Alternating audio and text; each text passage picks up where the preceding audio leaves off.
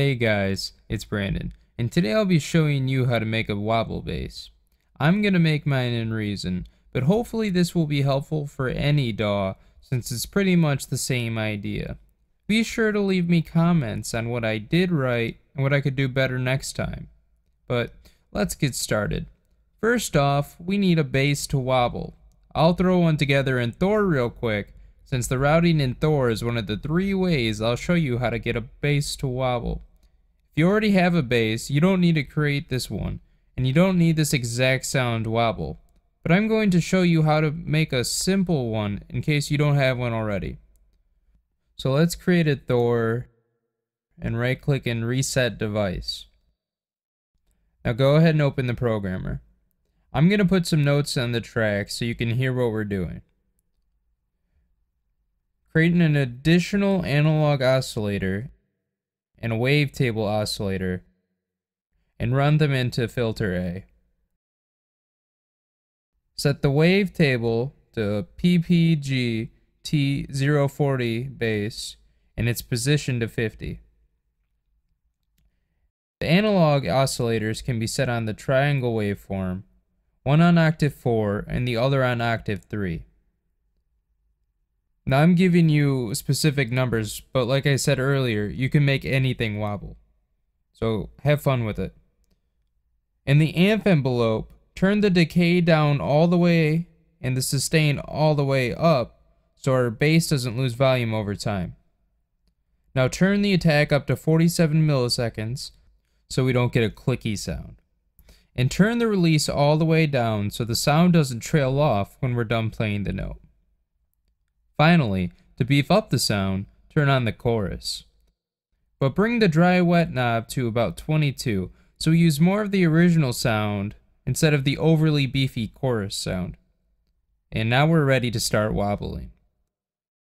The most essential instrument in a wobble is the low pass filter.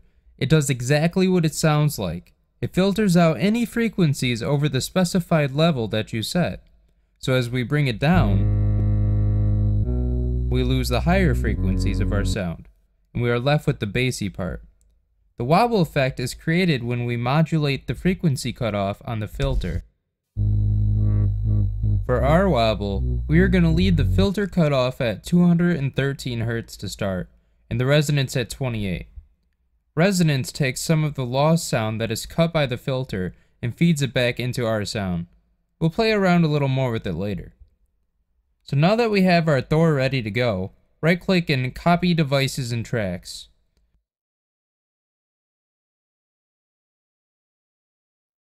Go ahead and paste 2 more Thors for later.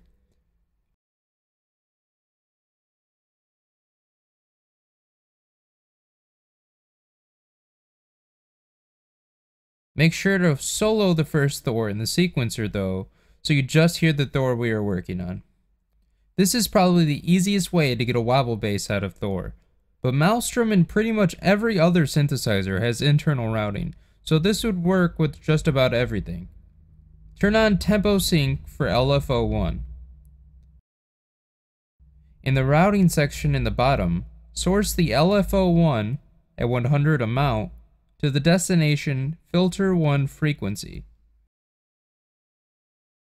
As we adjust the rate knob on the LFO, our wobble changes speed.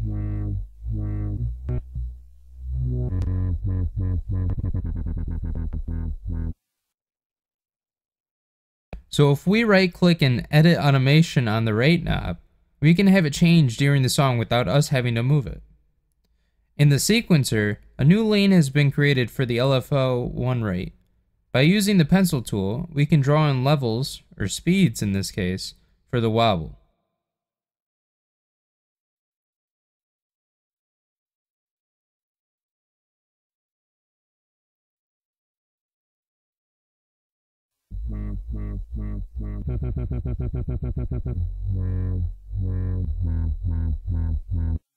And that's the first way to make a bass wobble. Now go ahead and solo a different Thor, and let's make another wobble. This method is also very simple.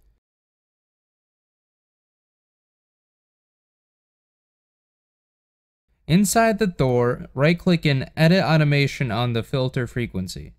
Instead of using a LFO, a low frequency oscillator, to control the filter cutoff, we will do it by hand. Although this method takes a bit more work and may be tedious, drawing in modulations is much more precise and can create much cooler effects. As you can see, the sequencer now has a note lane for us to draw in levels for the filter cutoff. It may be harder to create smooth wobbles, but this method works great for slow filter openings and for stabs, as the modulation I drew shows.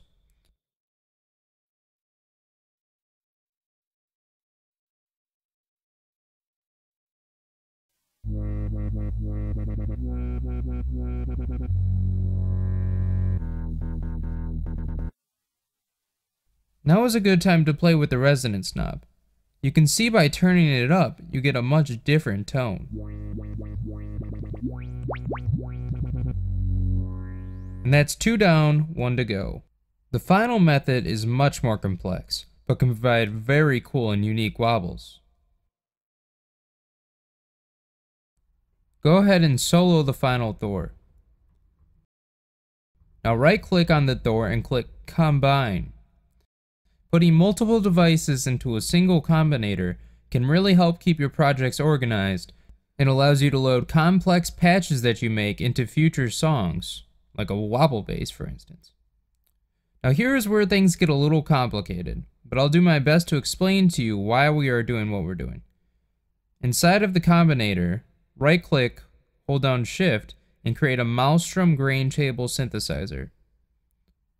Also right click, hold down Shift, and create a Spider CV merger and splitter.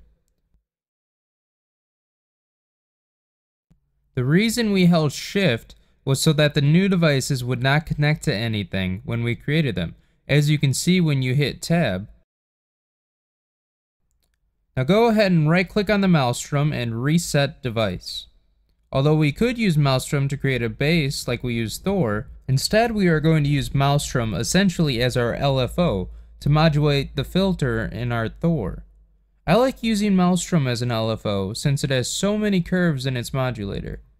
But instead of using just one curve, we are going to combine 2 curves from the Maelstrom's Mod A and Mod B to make something exciting and unique. To do this, hit Tab to flip the rack over. Connect the Mod A and the Mod B from the Mod output to the merger section of the Spider. This will combine the 2 outputs. Now connect our new signal from the Spider merge to the filter 1 frequency on the back of our Thor. The mods from the Maelstrom are now controlling our wobble. The real fun starts when we start changing the curves in the Maelstrom and their rates to get complex wobbles. I prefer to keep my rates synced. I think curve 20 and curve 16 at 1/4 is pretty cool, especially if you invert the filter on our Thor.